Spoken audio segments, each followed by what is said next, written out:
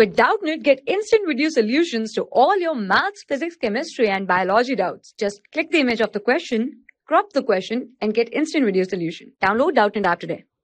Hi everyone, so we are given with a question which says the XZ plane separates two media A and B with refractive indices mu1 and mu2 respectively. A ray of light travels from A to B. Its direction in the two media are given by unit vectors RA bar, that is AI cap plus BJ cap, and position vector of RB has been given as RB alpha I cap plus beta J cap respectively, where I and J are unit vectors in XY direction. Then we need to basically check the relation between the two. So let's try to understand this with the help of a given diagram. So let's try to draw it over here. So as we can see here, we have drawn XZ plane which is separating two medium A with refractive index mu1. So let's write it as mu1 over here, and medium B having refractive index mu2. Alright, and as we can see, the position vector of RA, that is A I cap plus B J cap. A is along x-axis, B is along y-axis. So this can be seen over here, and its resultant will be RA bar. Similarly, in medium B it is alpha and beta. It is denoted with alpha and beta, and its resultant, that is RB, is shown over here. So I and J are given as a unit vector. So if we wish to calculate the magnitude of RA bar, so it can be written as under root of C square A square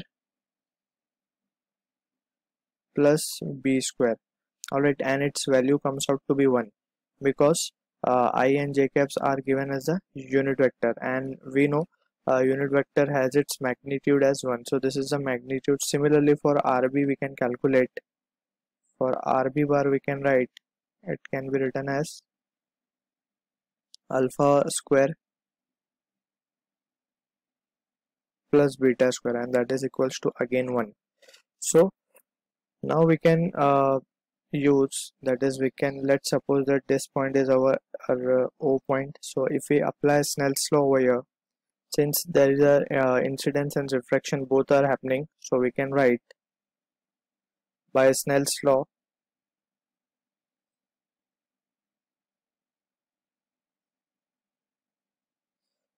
mu1 sin I equals to mu2 sin R.